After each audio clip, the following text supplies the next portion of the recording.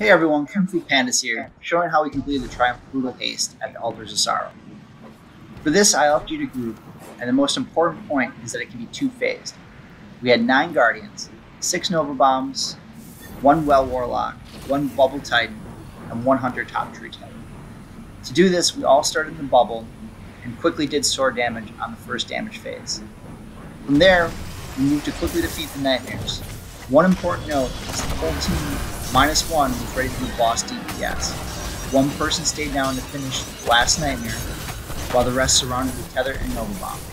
I hope this helps you get the clear and triumph. As always, if you enjoyed the video, please like and subscribe. Your support keeps us going.